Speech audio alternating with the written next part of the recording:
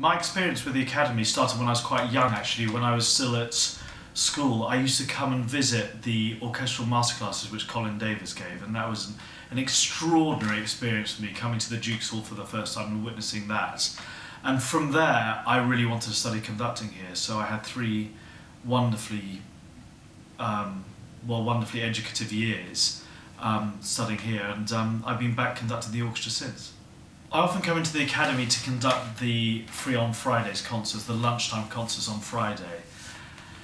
And I think what's memorable for me is the amount of improvement of an orchestra that we can get over such a short period of time. It's literally 2 rehearsals a day before and then on the day, but the students are also well prepared and so able that really the escalation of talent with the orchestra altogether is amazing.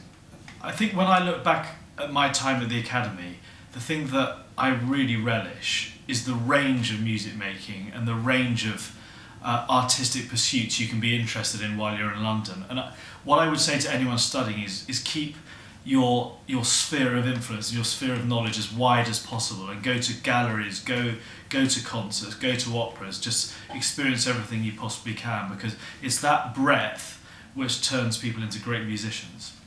The Academy is my favourite place of study, and what I notice is year by year, how well the students are looked after, but also how more and more able students get year after year. And I think all education institutions have such a high profile these days, but the Academy especially seems to engender this spirit of excellence, and it's great to come back. It's always a really warm place.